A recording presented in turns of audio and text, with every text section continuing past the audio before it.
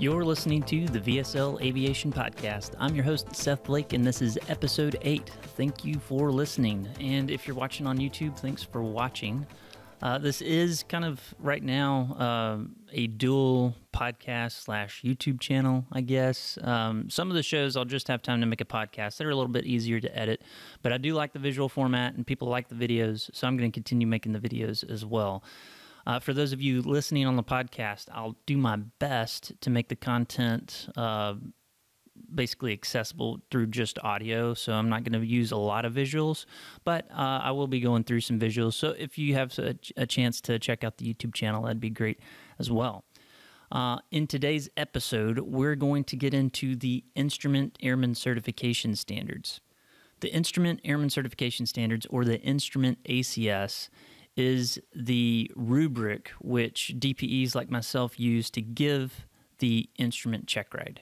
So we'll call it the checkride. It's actually called a practical test. But anyway, the ACS lists each event that we have to do, including the questions that we have to ask during the oral portion of the checkride, or the ground portion of the checkride, and then all of the maneuvers that we have to do and the standards to which you have to perform them. So in episodes 1 through 4, I go through the Private Pilot ACS. So I go into detail how the ACS actually works there, but just as a recap, since this is episode 1 of our instrument, the way the ACS works is, and I'm going to pull it up right here on my laptop, we're looking at Area of Operation 1, which is pre-flight preparation. And so the ACS is divided into several different areas of operation. Within each area of operation, you have tasks, and the tasks are labeled Task A, B, C, like that. So Area of Operation 1 is pre-flight preparation, and it has 3 tasks, A through C. And these are the tasks that we're typically going to complete during the oral examination. So I'm looking at the first task of the Instrument ACS, and it's Task A, Pilot Qualifications. And there's a bunch of lines. It looks kind of like a table or a graph of some sort. So it's a table with 2 columns. On the left-hand column, you have the labels, and there's some coded words, it's broken down into knowledge, risk management, and skills. And there's codes beneath each of those labels that are labeled, for instance, IR.I.A.K1. So that's kind of that's the code for the line of knowledge, which is certification requirements, recency of experience, and record keeping. So that is just a abbreviated way to say you need to have knowledge as an applicant on those things that I just said. Now, these reference back to the written exam tests that you took on your instrument written exam. So if you were to miss the question related to certification requirements, you would have an error code on your test report that would be labeled IRAK1. And when you hand that to your DPE, that lets me as a DPE know exactly what questions you missed, and I then have to incorporate those missed questions into the checkride. And I do that through my plan of action. So that's how the codes work in the ACS. Now, we have knowledge, risk management, and skill areas there on the ACS. During the checkride, you have to perform all of the skills.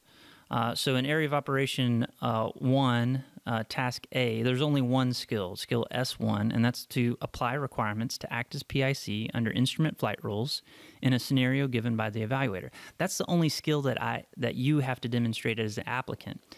In addition to demonstrating the skills, I have to sample at least one of the risk management areas and at least one of the knowledge areas. Now, if you missed a question on the knowledge test and it's in that subsequent task, then that's the task, or you know that I'm going to ask a question related to that. So right now, if you've taken your instrument written and you're thinking about going and taking your instrument checkride here pretty soon, and you're wondering what kind of questions the DP is going to ask you during the oral, well, look at your test sheet, because all the questions that you missed on the test, 100% they're going to ask questions about that, and that's dictated by the 8900.1, which is what we use as an examiners, and basically a rule book that says we have to design a plan of action tailored for you, the applicant, that takes into account all the questions that you missed on that written exam. Now, if you didn't miss any questions in pilot qualification, so in that K1, K2, K3, if you didn't miss any of those on the written, then I'm just going to pick one at random. And I have kind of the standard ones that I go through. And that's kind of what I'm going to do in this podcast is kind of go through how I would conduct an oral exam for just an instrument pilot. Let's say that they didn't miss any particular questions. This is just how I would do it in a normal instrument check ride scenario. So the first thing that you need to know about the check ride is the FAA really likes scenario-based check rides, and they ask us examiners to basically develop a scenario and give the check ride based around that scenario. And so what I mean by a scenario is something like, let's say you contact me about a check ride about a week in advance and say, I'd like to take my instrument check ride. I get you booked, and I say, okay, prepare to fly a instrument cross-country from Russellville, that's where we're at right now, to Destin, Florida. And that's what I tell you to do. So you're going to plan a cross-country from Russellville, Arkansas to Destin, Florida, and you're going to bring me. We're going to go to a wedding down there, and we're going to come back after dark. So that's kind of the rough scenario. You have the day of the flight that's going to take place. The basic mission is that we're going to go to a wedding. And I might give you some weights as far as luggage and myself. So that's the basic scenario. So when you come in to do the check ride, after we do the administrative stuff and qualify you for the check ride, I'm going to give you a pre-test briefing. Then you're going to sign the application, and we're going to get started on task A, which is pilot qualifications.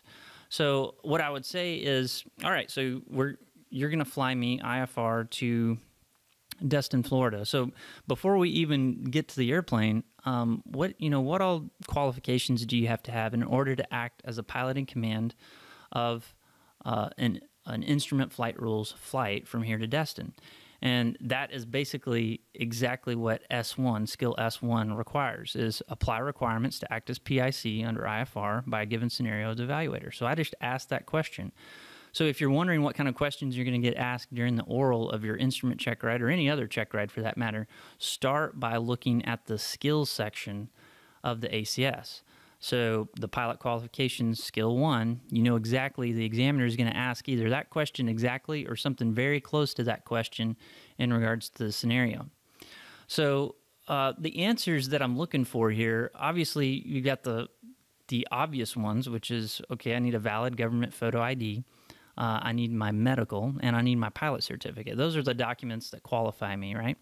I also need to have a current flight review. So in the past 24 calendar months, I need to have completed either some sort of practical test with the FAA or some sort of flight review activity with an instructor. If I'm going to be flying with passengers, I'll need to conduct 3 takeoffs and landings. If it's going to be at night, those need to be to a full stop in the same category and class of aircraft. So if it's a single engine aircraft, single engine. If it's a multi, it needs to be in a multi. And then in addition to that, here's where we're getting to the meat of the subject for the instrument check ride, is you need these additional 6 instrument approaches. You need holding procedures and tasks, and intercepting and tracking courses. And you need to have completed those in the previous 6 months. So that's the additional stuff that you need to be qualified to act as PIC of a IFR flight. So we can look at kind of the knowledge areas of this task as well as the risk management areas to figure out what other kinds of questions a DPE might ask. So let's start with the knowledge. So certification requirements, experience, and record keeping. I might ask you, well, what's your plan? How do you know that you've accomplished these 6 approaches in the past 6 months? And I might even ask you as the applicant to, okay, well, you just obviously have been doing a lot of instrument training. Why don't you go in your logbook real quick for me and find the past 6 instrument approaches you've done and give me the date of the latest one, so the 6th one or the first one in the past of 6 instrument approaches. That's going to drive the question of, if you're on an electronic flight book or electronic logbook, that is, that's really easy for you to pull up that information. Incredibly easy to do that. If you're on a paper logbook and you don't have some sort of Excel tracker or some sort of way to track your records as far as when you did an instrument approach, it's going to be pretty difficult for you to pull up that information. And that's just going to drive home the conversation of, all right, I understand that you've been training, you've been focusing on learning how to fly instruments, but leaving this checkride, I want you to also learn some stuff. And maybe one of the things I want you to learn is that record keeping as an instrument pilot becomes a little more difficult than just tracking 3 takeoffs and landings in the previous 90 days. An electronic logbook really helps with that. So that may be one of the questions. Privileges and limitations. I may ask you in some sort of way, what if I wanted to pay you as the passenger that's flying you? What if I wanted to pay you for this flight? Is that something that you're allowed to do as a private pilot?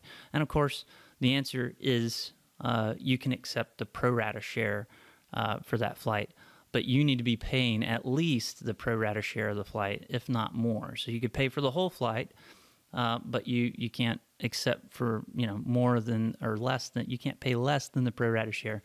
And where a great scenario is a lot of the charity organizations. So Angel Flight, for instance, I think they require you to have your instrument ratings. So that's a great way for you to give back to the community and help people out.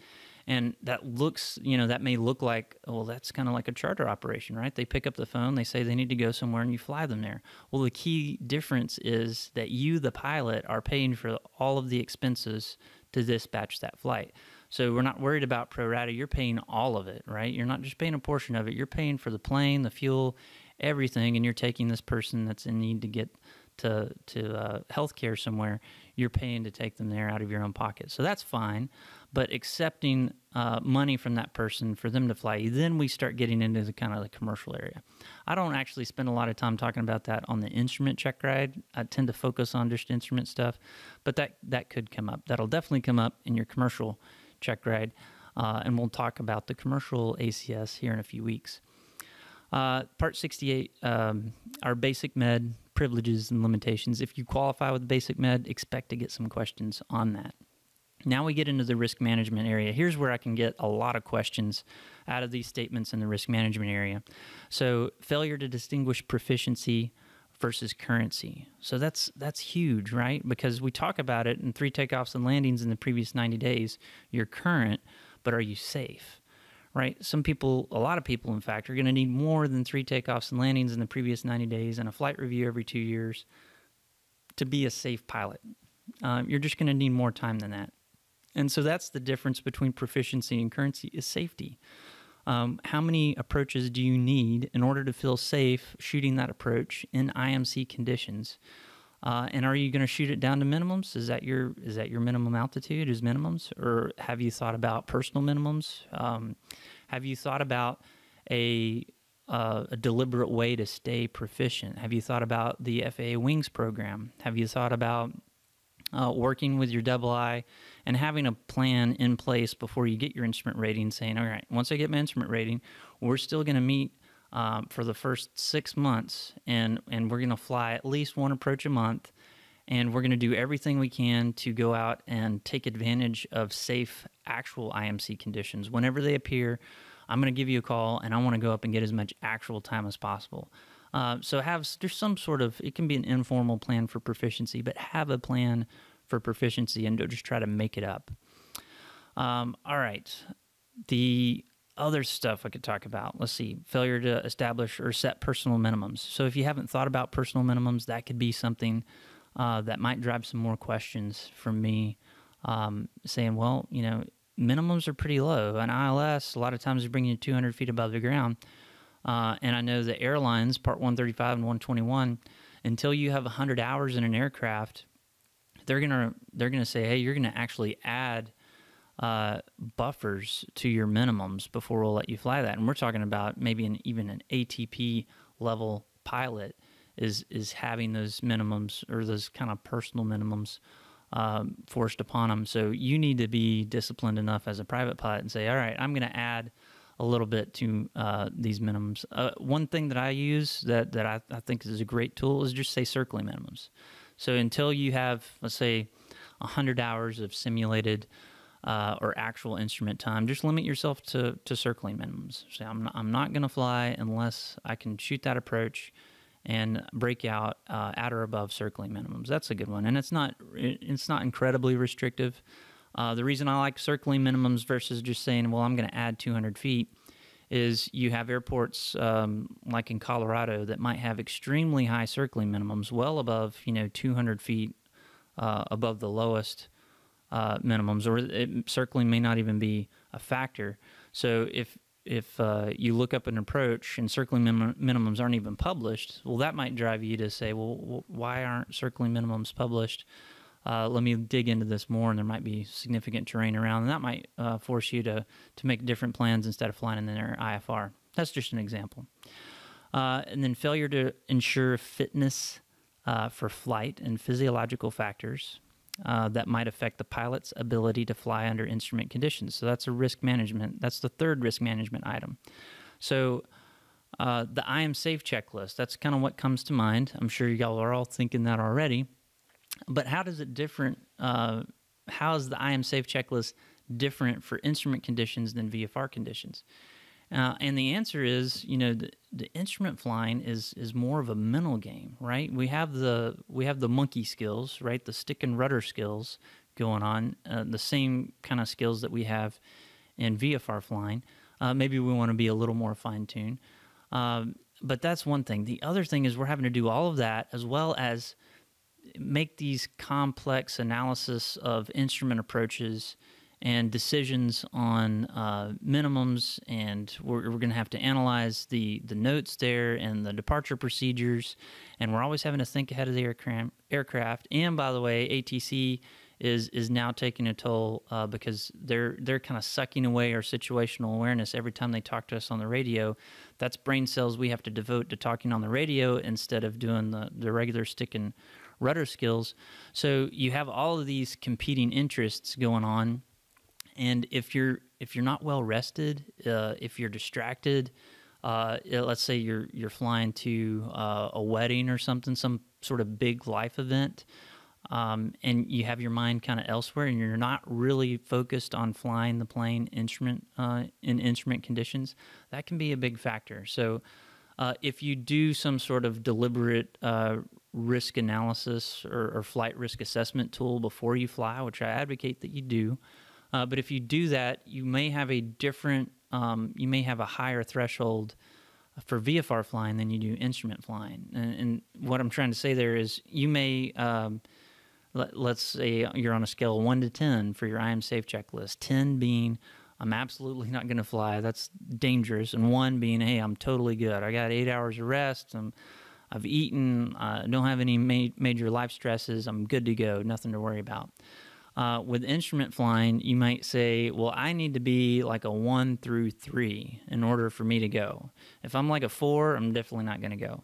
But for your VFR flying, if you're just going to go up and fly a VFR pattern, I might accept a 4 or 5. And again, risk management is an incredibly personal thing, so you have to sit down with an instructor and talk about that. But that's just an example there. Okay, some other notes that I've taken here. These are kind of common errors that I see in check rides is actual versus simulated. So knowing the difference between when I can log actual conditions and when I have to log simulated conditions. And then when a safety pilot comes in. So, of course, actual means, hey, I have no distinguishable horizon. I'm flying sole reference to the instruments. I'm going to log actual time in those conditions. If I'm going to log simulated conditions, I have to have a safety pilot on board, right? I can't log simulated instrument time solo. You just can't. You're either actual or you're VFR. There's no way to log simulated instrument when you're by yourself. Now, if a safety pilot is on board and I'm going to log that time as simulated instrument flight time, that safety pilot's name, that needs to be logged in my logbook. I need to have the name of the safety pilot. And really, especially, here's where a digital logbook comes in handy because you're not really limited to the amount that you can write in there. In the notes section, I would save their pilot certificate number, their phone number, email, all that stuff. So if my logbook is ever audited, it's easy to see, hey, this is the safety pilot. Here's how I can contact them. You can come back and cross-reference that and prove, yes, I did that simulated instrument time with Joe Bob pilot over there. And that's something that gets missed sometimes, is knowing that you need to log the name there. How do you plan and track this? That's a question that I have for everybody is, all right, you're going to go out, you're in your qualifying, your initial 6 months, and you want to say, hey, I want to go do this approach and log it towards my currency so I don't get behind. And let's say you put a personal minimum you're going to do, or part of your proficiency plan is you're going to do 2 approaches a month. Well, if you do 2 approaches a month, you'll never have to have an IPC. But chances are, in order for you to log 2 approaches a month, you're going to have a safety pilot involved. So how is that getting logged? Do you have some sort of tracker? Obviously it needs to go in your logbook, but then how are you going to remember, hey, I did this approach on this date, and that extends my currency forward. So having some sort of an Excel tracker, that would be great. What does proficiency mean? How do you accomplish it? We already kind of talked about that. The Wings program is a great avenue for you to maintain proficiency. There's a lot of courses and seminars and webinars on there that are instrument focused. So I would encourage everybody listening to this podcast to go faasafety.gov, build an account. If you don't know how to build a Wings account, you can go to my YouTube page. I did a video on how to build a Wings account where I went through all the steps, and I built kind of a fake account, so you can follow that step by step, and it shows you exactly how to set that up. It also goes through on how you can request credit as a student or how you can give credit as an instructor. And so there's some great resources on there for proficiency. All right, so Wings courses, seminars, activities, we talked about that. What are your current personal minimums, and when do they change, or when will they change? That's a question I like to ask, because more than likely your personal minimums they're kind of a living document. They're not going to stay stagnant. So they might be one thing today, and then 2 years from now, when you're a much more practiced instrument pilot, your personal minimums may change. So you need to think about those times where your personal minimums are going to increase or decrease, and that would become part of your personal minimums plan. So let's say if you haven't done an instrument approach in the past 90 days, but you're still current, you may say, I'm not going to fly an instrument approach unless I have at least 3,000 foot ceilings, or unless I'll break out prior to the final approach fix, something to that effect. So the more formal your personal minimums are, I guess, the better they are. And the more time you spend writing those down, the FAA has a risk management handbook. I need to put that in the show notes, but the risk management handbook from the FAA has a way to develop your personal minimums in the back of that handbook that's actually pretty good. And then, do you have an accountability pilot? That's something that I've thought about recently, of thinking about myself. How I have pilots that I trust, that if I'm facing a challenging flight, or a flight that might have a little more stacked against it than a normal flight, somebody that I call and say, hey, how would you handle this? Or is there anything that I'm missing? Should I look at maybe doing this another day, or is this something that you think I can overcome? Sometimes those accountability pilots are very formal in aviation. So, for instance, a director of operations or chief pilot for Part 135, those are kind of formal accountability pilots. A supervisor of flying in the military, that's kind of a formal way of saying, hey, I'm your accountability. Before you walk out that door, I'm going to ask you, hey, Seth, do you have a plan to handle this convective SIGMET that's going to be developing and a line of storms that's coming in? What's your plan to mitigate those risks? And of course, in general aviation, we're not as mission-oriented, so none of these missions really have to occur. But still, I'm a big advocate for managing those risks and not just avoiding them altogether. So figuring out a way for you to do it safely, I think, is a better initial action than just saying, well, I'm going to cancel the flight and drive. That's an option most of the time, or all the time. But it maybe shouldn't be your first course of action to just cancel and drive. The first course of action would, okay, let me seek counsel. Maybe I can find a pilot to fly with me, and that would be a great way for me to develop as an airman, is to go on this challenging mission that I wouldn't do by myself, but I'm going to bring my instructor along, or I'm going to bring this other more experienced pilot along, and together we can handle it without any issues, and I'm going to learn a lot in the process of doing that. And then I put in here the information for operators, the info 15012. And the reason I put this in the notes is 15012, the info, it talks about when you can log approaches and when you can't. So it's pretty interesting to see. I'll ask everybody, all right, you're going to go out and do an approach, and it's in IMC conditions, and you do the approach, and you break out at 1,000 feet. Can you still log that approach towards your currency? And the correct answer is it depends. And of course, I did that on purpose. But the reason it depends is it depends on if 1,000 feet above the ground or 1,000 feet MSL, doesn't really matter. That depends on if that's inside the final approach fix or if it's part of the final approach course. So if you make your transition, and this is what the info for operators 15012 says, when you make your transition from IMC conditions to VMC conditions, if that happens after the final approach fix or on the final approach course of the approach, then you can log the entire approach toward your currency. So you can put that in your logbook as one of your 66 hits approaches.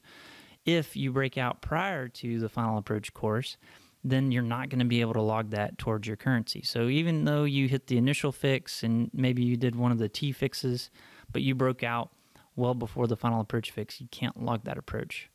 All right, so that is area of operation 1, task A. So we're going to move on to task B. Where are we at on time here?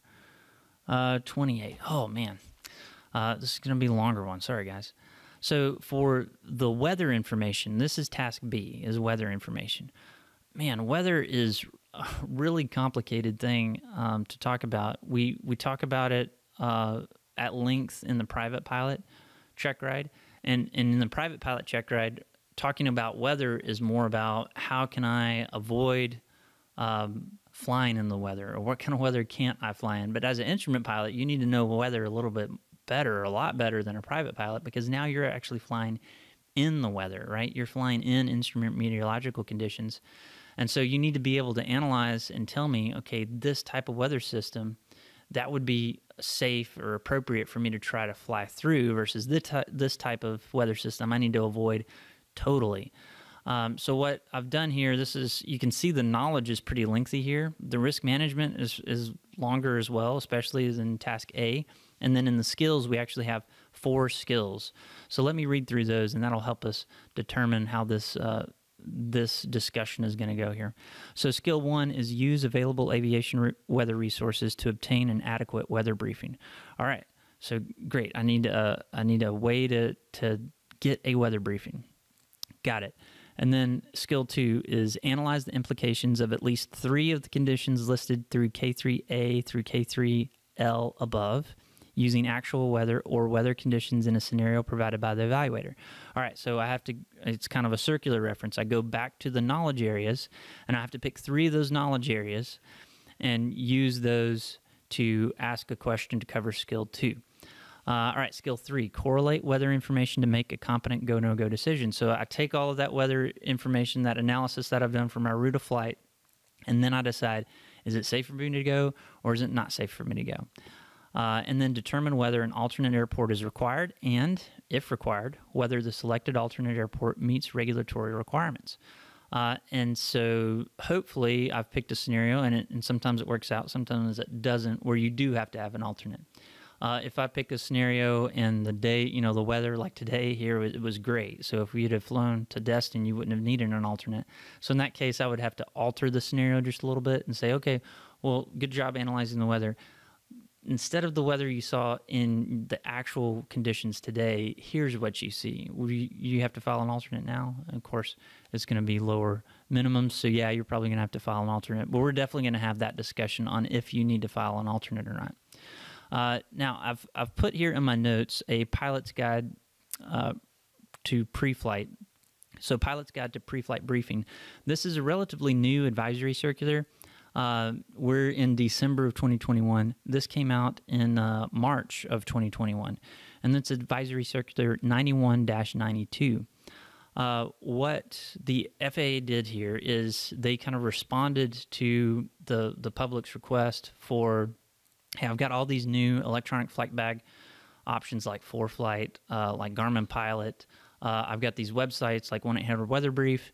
Are those kosher? Is that okay for me to use those resources and get an official weather briefing? Is that okay?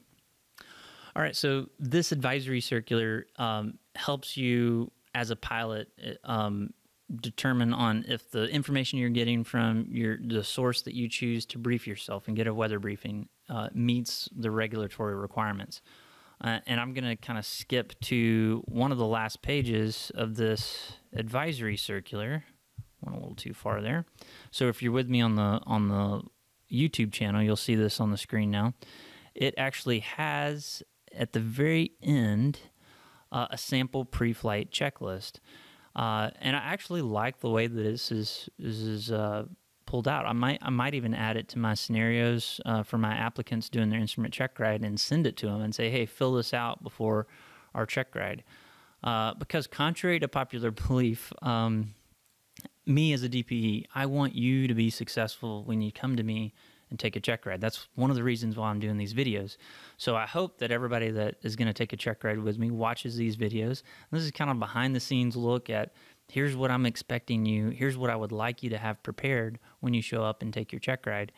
But if an applicant shows up and they've got this checklist pulled out and they know that the 9192 advisory circular exists, hopefully they've read through it and they definitely have a better idea of what they need to cover on their weather briefing and if they've checked all the appropriate boxes. So go into aviationweather.gov, I'll get that answer a lot. Well, I'm going to go to the AWC website and I'm going to look at this chart and this chart and this chart. And they just kind of say, hey, here's what I'm going to do. And they might miss some stuff. Whereas if they have this sample pre-flight checklist, they print that out and say, all right, I'm going to use this checklist. And as you can see, I've checked off everything, and I've got the appropriate charts or weather products saved on my iPad or even printed off if that's appropriate. So that is an example of something you could use to help you prepare for the weather briefing. Now, in my ACS, I kind of make these custom ACS things. If you're interested in having, I could arrange something like that. But I've actually put down links to all of the weather phenomenon that are listed in the knowledge section, and I've linked that directly to Advisory Circular 00-6, which is a really important advisory circular. The 00-6, that is like the weather Bible. That is how weather works. It talks about air masses and winds and everything. So each one of these knowledge tasks, 3A through 3L, the ones that that I'm going to have to ask at least 3 questions on, right? Those are all covered word for word in Advisory Circular 00-6. So I know a lot of flight schools work like this, where you might have done your weather knowledge module, like 6 months ago, and here it is, time for you to do your check ride. And you're like, geez, I'm going to this check ride. I would really like to get brushed up on how weather works. Advisory Circular 006 Bravo, that's the best way for you to kind of beef up your weather knowledge.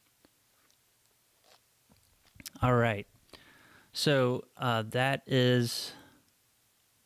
those are the 4 skills that we're going to talk about. I'll probably do a whole podcast or video or both on weather. This would be way too long if I went into weather right now. But just know that weather, we're going to talk about it. We're going to talk about its implications for IFR flying. We're going to talk about icing. That's one of the things that you'll see numerous times in the ACS is implications of icing, airframe icing, on you as an instrument-rated pilot. All right, the last one that we're going to cover, this is Task C, cross-country flight planning. Kind of the same as weather. It's a lot longer. We've got 6 skills. We've got 7 risk management items, and we have 5 knowledge areas. Actually, we have more than 5. We have 8 knowledge areas. So let's start with the skills. Again, start with the skills, and that will help you determine where your studying is going to go. So prepare, present, explain a cross-country flight plan assigned by the evaluator, including a risk analysis based on real-time weather, which includes calculating time and route, and fuel, considering factors such as power settings, operating altitudes, wind, fuel, reserve requirements, and weight and balance requirements. Skill 2, recalculate fuel reserves based on a scenario provided by the evaluator. Skill 3, create a navigation plan and simulate filing an IFR flight plan. Skill 4, interpret departure arrival, en route, and approach procedures with reference to the appropriate current charts.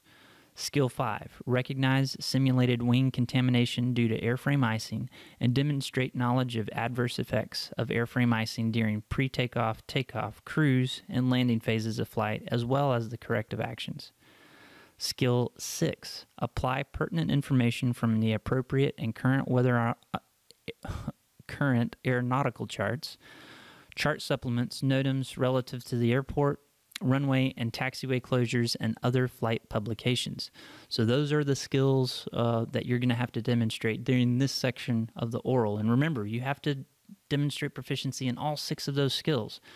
Now, in demonstrating proficiency in those 6 skills, it's unavoidable. You're going to demonstrate some knowledge activities and risk management activities that are listed on this page as well. So some of the risk management, external pressures, pilot, aircraft, kind of goes through the PAVE acronym, basically. Improper fuel planning. Some of the knowledge areas, calculating time, climb, and descent rates, estimated times of arrival, effects or elements of an IFR flight plan, and then procedures for activating and closing IFR flight plans in controlled and uncontrolled airspace. Those are examples of knowledge areas. All right, so what am I going to ask for here? So this is the part of the checkride where you get to show me, and this is kind of combined with the weather analysis too, because the weather analysis is going to involve you briefing kind of your cross country, which includes altitudes and all that. So if you're going to do this on an EFB like ForeFlight, that's great. You can show me on ForeFlight. You can have it printed out. I'd like to see your nav log. I'd like to see your briefing where you did all that. I would like to see, and I'm going to ask to see the performance calculations that you used in ForeFlight, because ForeFlight is great. I love it. If you listen to any of my stuff, I'm a huge ForeFlight proponent, and I get excited when applicants come to me on the checkride. They're using ForeFlight, and they know how to use it. I really don't like to see applicants that come in, and their instructors have been like, hey, here's ForeFlight, a week before the check ride. It's going to be a lot easier than the way we've normally been doing it. So here, go use it on your check ride. And I just kind of shake my head because ForeFlight is a great program, but it is a program, and it's not, I wouldn't call it easy to use correctly. I mean, they've done their best at making it easy, and I think, relatively speaking, it is easy. But we're not talking about Facebook or Instagram. Like, this is an application that has direct safety implications on how you're going to fly your airplane. And if you don't know how to use it properly, you could put yourself in a dangerous situation. So when you show up and you haven't really put in the appropriate level of thought into the performance profile for your aircraft, you might dispatch yourself on a flight that you just don't have enough fuel to do. And ForeFlight says you do have enough fuel to do it because you told ForeFlight bad information. In the military, we call it crap in, crap out, right? I've got this FMS, I've got this computer in the plane that I can program stuff into. And if I program the wrong stuff into it, it's going to give me the wrong answer. So if you don't know how to use ForeFlight properly, that could be a real sticking point during the check ride. So make sure that you're comfortable and competent on using ForeFlight or any EFB that you bring in.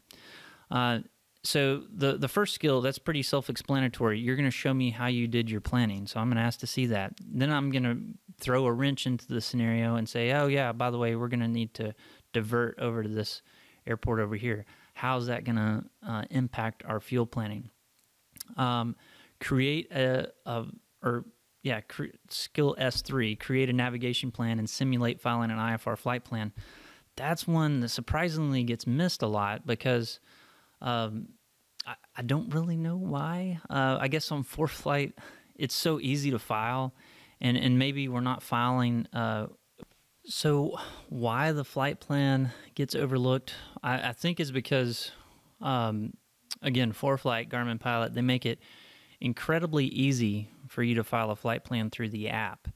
It's not as intuitive on how to get the International Flight Plan form out of the EFB, right? Because it just does it for you, and rightly so. their main selling point is it makes it easier. But the ACS is pretty clear that it wants you to simulate filing an IFR flight plan. And so for us to do that, you can show me, of course, on ForeFlight or Garmin Pilot, hey, here's how I would file electronically. But then I'm going to ask to see kind of the I call them modes and codes. So the modes and codes that go on that international flight plan form, do you have those set up correctly for the aircraft that you're using?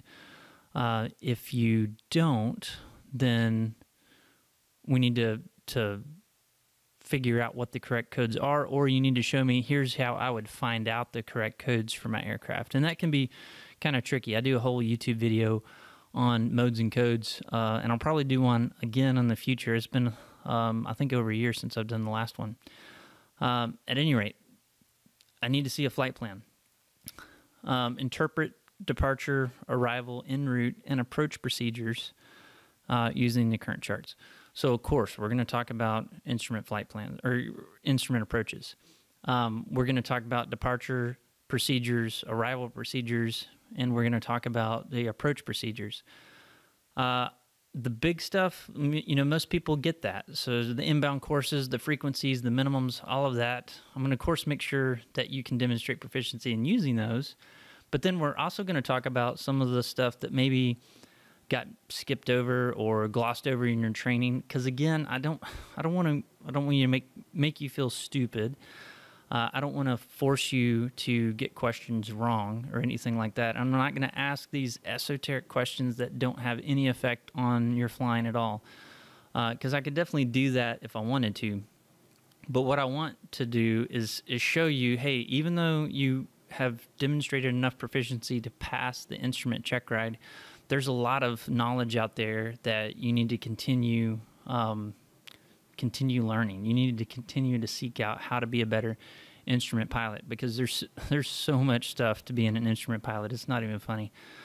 So a lot of the notes and stuff, I'm going to ask some questions on those. I love to ask about non-standard climb-out gradients. So the treble T is what I call them, the T note up there. And then more importantly, how to find the obstacle departure procedures on your EFB. That's one of the things that's kind of a detractor to moving to EFBs. Is before we moved to EFBs, we had the big paper pubs, and those paper pubs for your region had everything in it, just in that one document. Well, now on the EFB, it's kind of scattered in different locations depending on the EFB that you're using, and it can be difficult to find. And if you don't know how to find those, that's a problem. You need to be able to at least find this information. Recognize simulated wing contamination due to airframe icing. So that's something that I'm going to have to work in with this scenario, where we'll just say, hey, you're flying along and you're having to add a lot of nose-up trim all of a sudden, and nothing else has changed. What could be going on? Your IMC, it's 8 degrees outside, and there's a icing air ment that's 1,000 feet above you. Okay, it might be icing, right? How am I going to handle that? What kind of anti-icing or de-icing capabilities does this plane have? How am I going to use those, and what I'm going to do? Am I going to declare an emergency? All that stuff that we're going to talk about there. And then apply pertinent information in regards to NOTAMs, charts, all that, flight publications. That will kind of happen naturally along with doing the previous 5 skills. We're going to talk about that last one. But those are the 6 skills, and this is the last task that we're going to do that's specifically for the oral. So we're going to go into Area of Operation 2 on our next episode. But I've talked for well over 40 minutes now on just tasks A through C, and kind of done, I don't know if I'd call this a mock oral. I hear that term a lot, but these are the questions that I'll be asking during the check ride. So if you listen to this, it'll definitely help you. No matter what DPE you use to do your check ride, they're going to ask questions that are similar to this. So I really appreciate you guys for listening, taking the time to tune in to the YouTube channel or the podcast. I'd really appreciate it if you subscribe. More importantly, I would appreciate it if you tell your friends about it and say, hey, Seth's putting out some really good content. It'll help you get ready for your check ride. Go listen to it. And let me know how it works out for you. I would love to hear your experience if you've used my information and then gone out and had a successful outcome of your check ride, I'd love to hear about that. So send me an email and I'll talk about it in one of the future shows. Give me ideas for any content, any questions that you have about this video, send to me. So you can reach out to me, Seth@vsl.aero. You can go to our website, vsl.aero. It has information on our flight school. And you can look us up on Facebook, all those other places. But I will talk to you guys next time. Thanks again. See ya.